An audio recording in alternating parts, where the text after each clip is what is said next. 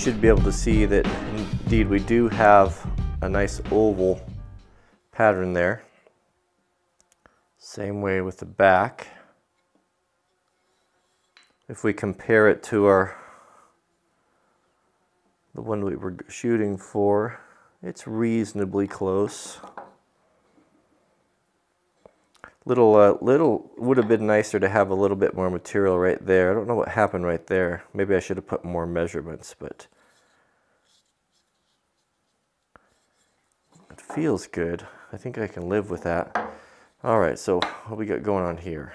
The only thing remaining now is to carve this out. Now I laid this on right on the top of the vise, and then I drew inside, and I kind of get an idea what we need to cut, and then of course, how deep do I want to be? I want this to be, I like the heads to stick out a little bit, and so I want that to fit right down there on the mark. So I think the best way to go about this is just to, we'll just whittle it out real quick with by hand. For this sort of carving, my favorite knife are these, that traditional Swedish, these are, this is made by Mora?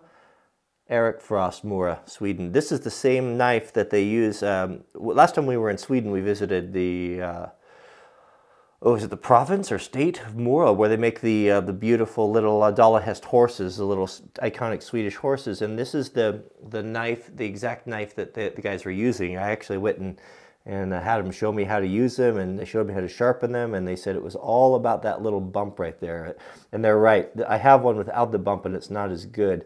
These are wonderful knives. Of course, Scandi grinds, so to sharpen them, I mean, they're just so easy to sharpen. Any little stone, you just hold that angle there, and just a couple passes. It's not a big production. It's just such a good workhorse. If I can find these on Amazon, they're not expensive. I'll put them up. I'll put one up there for you because they're just absolutely wonderful. So what we could do here now is we could just go along.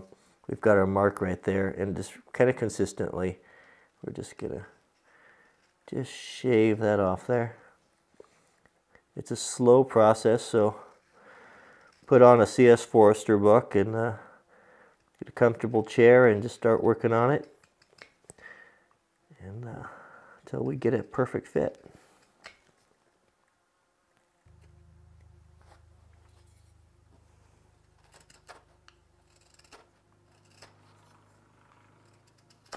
This is actually a quite enjoyable process. Now make sure you keep a reference, okay, that you put it, when you're fitting you put it on the same, you orient it the same way each time. So I know that I've got this knot here, and I know I'm putting forward, so I want to make sure it goes in. So once you get close, you're going to want to fit this and give it a light tap. Use something that's soft. I use a rawhide mallet or a rubber mallet. You want to work that back and forth a little bit. You may have to do this many times, and this is where if you do it right here, where your handle is going to not come loose on you.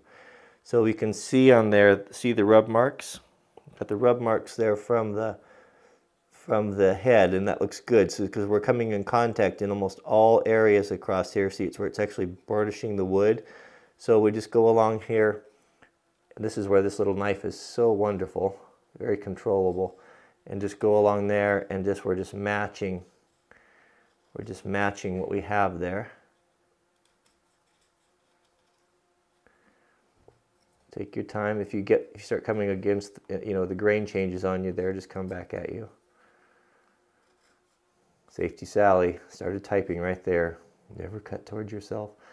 Yeah, the thing with never cut towards yourself, that's something you tell children who are learning how to use and work with tools, right? And it's the same thing that comes up in the shop. Whenever someone sees me put a hand plane face down on the bench, the reason why you think you should never do that is because the shop teacher back in the day had to sharpen all those, and he got tired of kids sitting them down on the metal benches and on table saws and having to constantly sharpen them.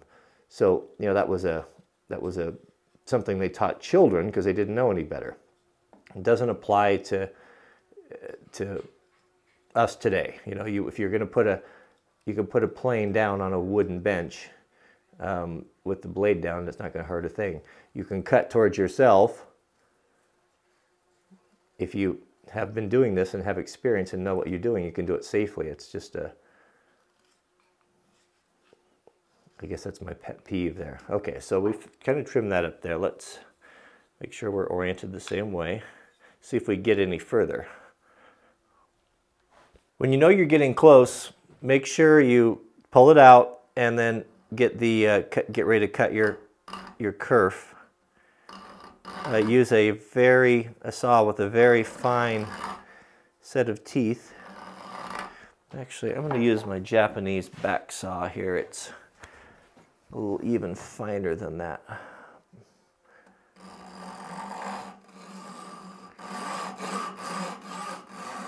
Now the question is, how far down do you go? Well, it kind of depends. You want to, as a rule of thumb, don't go any less than half of the thickness of the head, right? So, you know, so somewhere down in there. I like to go a little bit further, even 3/4, because what happens is if you don't go deep enough, your wedge will bottom out. This is actually a great saw for this because it doesn't have hardly any set in it, so it's making a very small blade. So what I'm talking about is your wedge. So make sure that you understand exactly how far you went down, and if you have your wedge ready that you're going to use, take a pencil and line that up right to the bottom, exactly where the top of that is. You don't want to drive it beyond. There's not going to be any point. You end up splitting the wood. So you want to be sure that you give yourself enough that you can get a nice proper wedge in there. So I'm going to go right there. Call that good.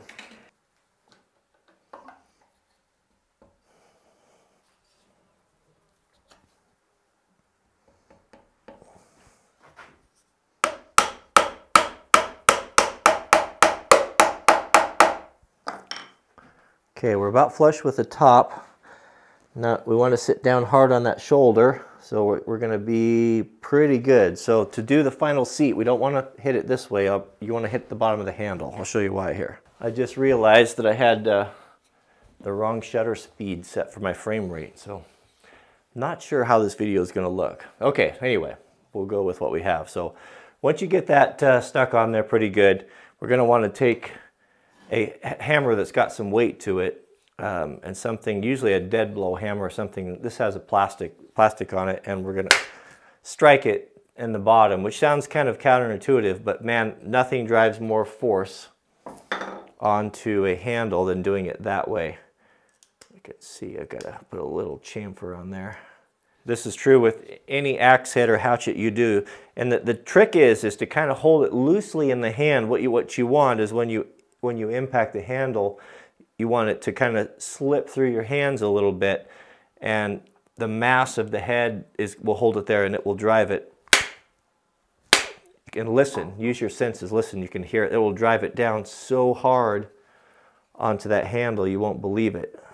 So this turned out really good.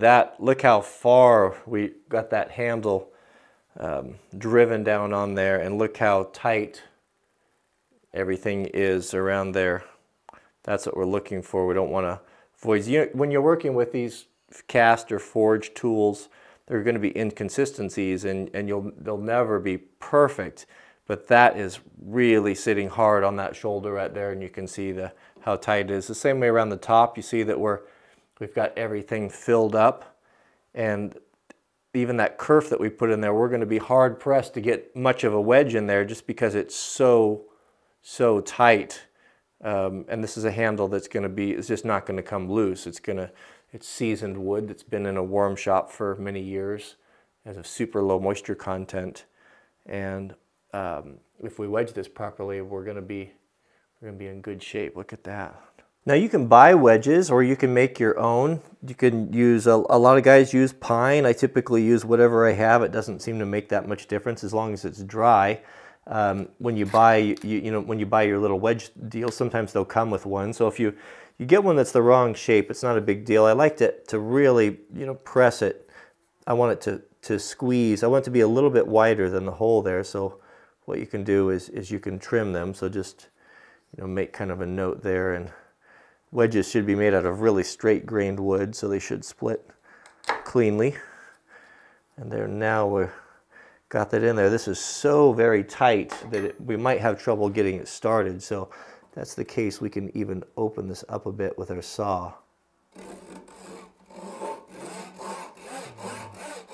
I mean, it's the fit I've got so tight, it's almost as if it didn't.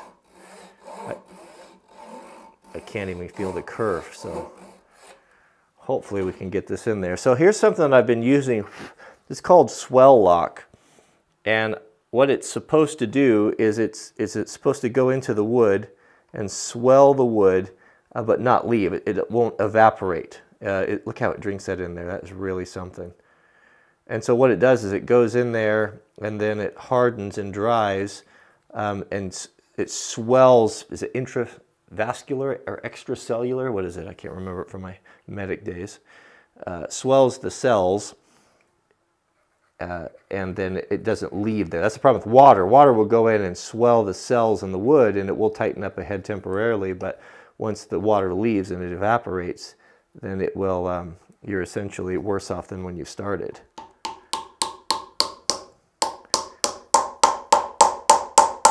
Here's a good perspective. You can see now, I've got that's sticking out of there about ½ inch or so. Look at the flare. Look at how much that's mushroomed out of there. That's going to be nice and tight. That's going to hold a long time. That Swell Lock also seems to keep the wedge and everything intact. Then I'll come back here. Some people like to cut them flush. I don't cut them flush. I like to leave 1/8 of an inch or so. I think aesthetically it looks nice, and I think it makes for a stronger bond, and it just gives a little bit more. Leaving that flare out of there is going to be is going to help it out. Then after your trim, put your Swell Lock in there and let that drink down in there. Keep adding until it just won't take anymore. And there's only one thing left to do. Of course, we got to treat the wood, treat the handle, of course, and we're going to use our, boy, I got all my toys out here. We're going to use our boiled linseed oil. Just can't go wrong with that. Wear some gloves. Keep Sally happy. Oh man, I just boiled linseeded my floor. Boiled linseed oil, of course, is what you want to apply to all your tool handles. And the old timers used to say you do it once a day for a week, once a week for a month, once a month for a year, and after that once a year annually. So in the fall is kind of our routine is to take all of the tool handles and scrape off the mud and the sap and the pitch, and then give them a good coat. Wipe it off, don't let it dry on there, but just keep applying it. So on the fresh wood, just put one coat on there, warm it. The warmth of your hands will help kind of rub it in, don't neglect the ends. And I just go ahead and just rub it on the metal too. It does definitely help preserve or protect it from rust. And once you have applied it, then just wipe it down, wipe it off. We'll finish up by taking a quick look at our work here. I'd have to say that it turned out very nice. It truly is. It's an oval handle. Is it perfect? No. This was, look right there, you can see I got too deep right there.